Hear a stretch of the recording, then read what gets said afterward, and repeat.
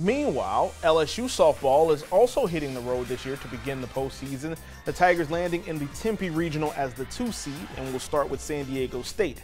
This is the first time LSU hasn't hosted a regional since 2014, but the long distance isn't affecting the Tigers' confidence in a deep run.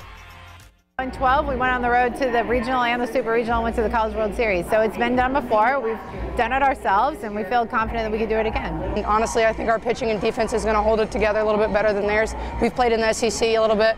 Pac-12, there's a few opponents that they can slide by. In the SEC, there's no slide-by opponent.